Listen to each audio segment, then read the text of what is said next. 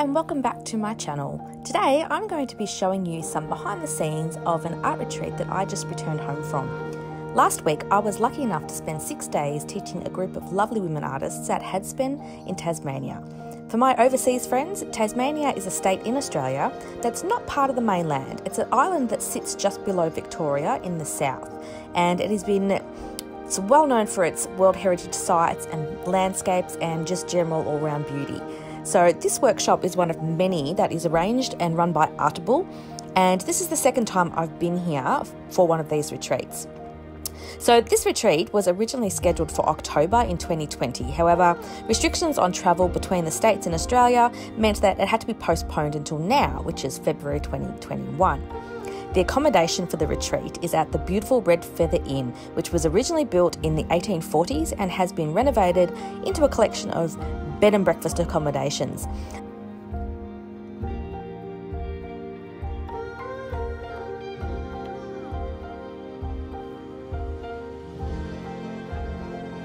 The last time I was here, it was actually the end of spring, and this time it was the end of summer. So all of the fruit trees in the orchard and on the grounds were full of fruit, and there were flowers and bees everywhere. So much green.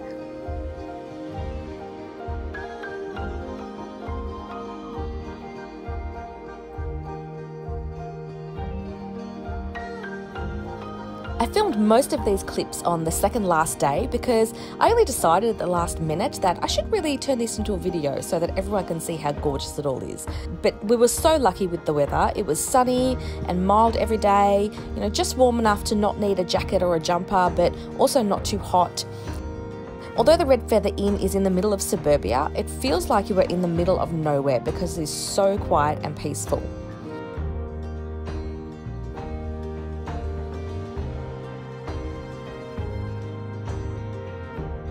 On the first day of the retreat, I made everyone make these simple and small art journals just out of watercolour and tape to use as travel journals while we were here.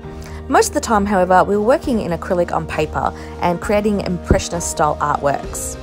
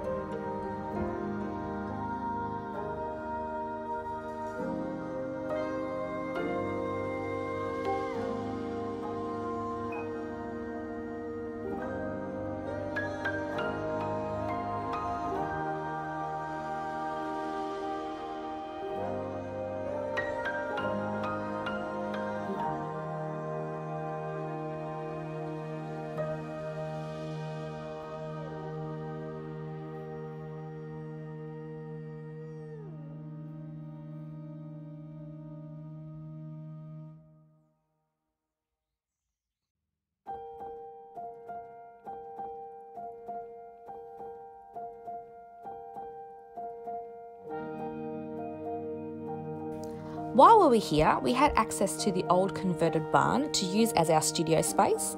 The art workshop side of things of this retreat is actually really relaxed and casual. To be honest, it hardly feels like work at all that I'm teaching, because I'm kind of just hanging out with friends. We spent 5 days in the studio and I took everyone through some basic acrylic painting techniques.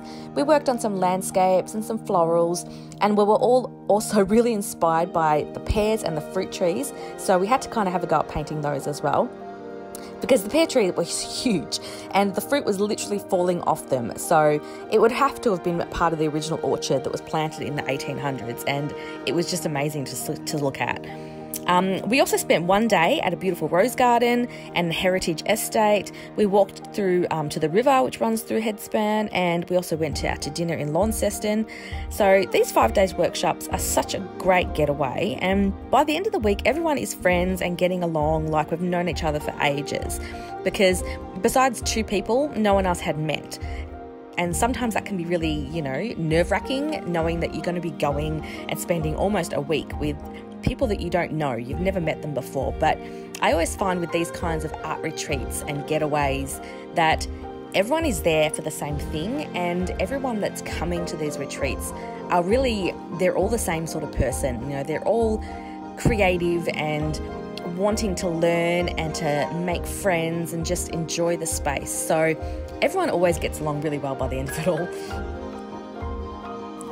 So this is just some footage from inside the studio on the second last day that we were here. Like I said, we were all going a little bit pear crazy, and so this is just some footage of me painting some of the pears based on the photos I took, and also some of the work of the other ladies that, you know, they all did such a great job. It was really great to watch all of the artists grow in confidence over just a few days. Most didn't have much experience working with acrylic, or some of them no painting experience at all. Some of the artists that came normally work in either watercolour or oil, so acrylic is very different from both of those mediums. So everyone started out a bit cautious and a bit worried, but by the end of the week they were creating with a lot more boldness and confidence, as you can see. And these were all in the last day of the studio, so you can see that.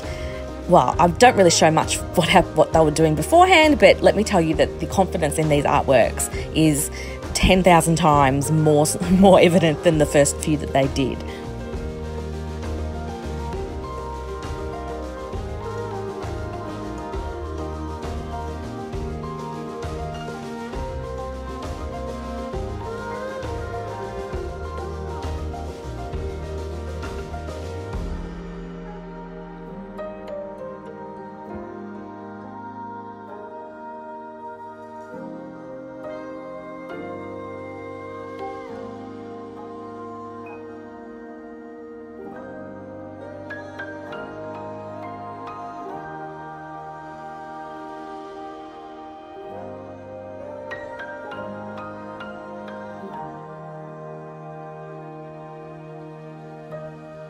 I was also obsessed with the fat little bumblebees that were everywhere. These guys are not native to Australia, and they're actually not found on the mainland anywhere else. So it was a real novelty to see them buzzing around. They're at least like twice the size of our normal bees, and I just think they're adorable. So every time I saw them, I had to take a video of them because, I don't know, they're just so cute. I love them.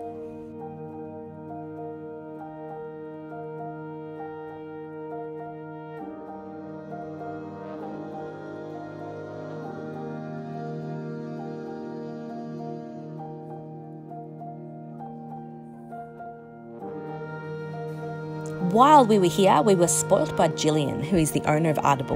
Normally, the Red Feather will cater for all the food for these retreats, but because we had a slightly smaller group of people compared to normal, Gillian was able to do all the catering herself. So she loves cooking, and we were treated to some amazing meals. She even used up some of the hundreds of pears laying around to create cakes and treats, and also vegetables from the vegetable garden. So this here was one of our last meals that we had together. Gillian cooked up a beautiful traditional sort of roast dinner with lots of veggies, and it was just really rustic and homely, and everybody loved it. And when people ask me about these retreats, I always tell them to come for the art and stay for the food.